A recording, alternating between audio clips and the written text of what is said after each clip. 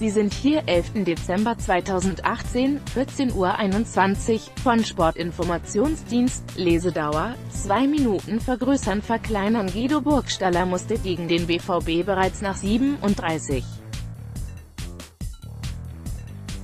Minuten verletzt vom Platz. Urheberrecht Getty Images Schalke 04 gehen die Stürmer aus.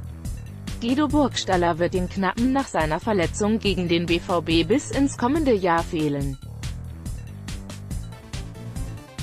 Die Personaldecke beim krisengeschüttelten Vizemeister Schalke 04 wird immer dünner, wie der Bundesligist mitteilte. Er litt Angreifer Guido Burgstaller im Derby am vergangenen Samstag gegen Borussia Dortmund 1:2 eine strukturelle Verletzung am Übergang von Wadenmuskel und Achillessehne. Zudem wurde eine Sehnenplatte in Mitleidenschaft gezogen.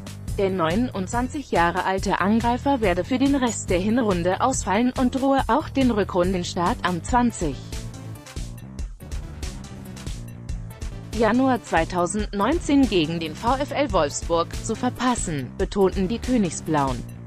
Anzeige: Jetzt die Trikots von Schalke 04 oder Borussia Dortmund sicher. Hier geht es zum Shop. Auch Uth und Embolo fallen verletzt aus. Der ehemalige Nürnberger musste wegen der Verletzung, die er sich bei einer Grätsche zugezogen hatte, gegen den BVB bereits nach 37 Minuten ausgewechselt werden.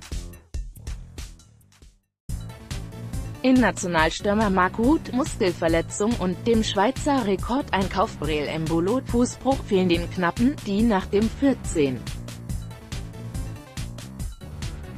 Spieltag nur 3 Punkte von der Abstiegszone entfernt sind, bereits seit längerem 2 gestandene Angreifer.